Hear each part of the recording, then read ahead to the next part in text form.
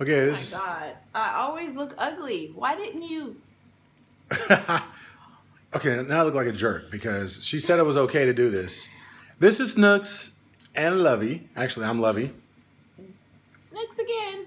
Looking crazy. Okay, you know what? No, I didn't plan it this way. She said, oh, go ahead, start it. And then No, she I wants didn't to say, act. Anyway. I didn't say start it. I said we didn't do our married minute. Okay, so now we're doing it. I But said here's we the thing. didn't do our married minute.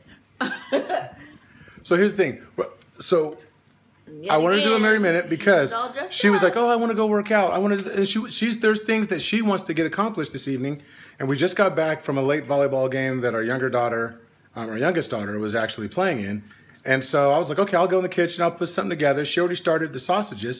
So I was like, okay, I'll take care of it. I'll go in there and handle some stuff. And she was like, no, I'll do it. I didn't say so she was, I'm just saying, why is it, here's a question. I didn't say that. Why is it that when we husbands offer to do something and you guys say, no, you don't need to do that, I'll take care of it, and in that kind of tone, that even when we attempt to try to do something, you guys are like, no, that's okay. And so we keep pushing to do I it. gotta sneeze.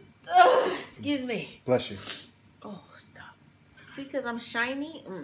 I'm shiny too. I really don't What do look you mean? that bad. Look at Look my at- dome what is is shining. this? Oh Look at my dome. God. It's shining. Anyway, I want to know why is that? Why do wives say that we shouldn't? They want us to help out more, and then when we offer to help out more, we're not able to because you won't let us help I out never more. said that you couldn't help out.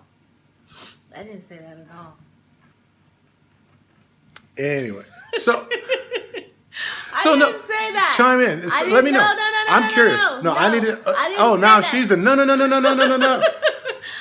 I did not say that. I said I had to work out. I did say I had to work out.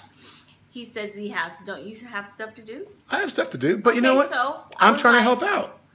I'm trying to help I was out. like, well, I'm still gonna work out. My working out is not gonna keep me up late, And I'm still gonna get my stuff done. and you'll be up late. But I'm trying to help out. You know, it's not a 50-50 in a relationship, right? It's 100-100. You give everything that you have. You give everything you have. I'm just saying. I'm trying. No, no. It's not always like this. A lot of times I'm on the couch. She's doing stuff. I feel guilty, but I don't say anything. This time I'm like, you know what? I'm offering to help. And she's like, no, don't.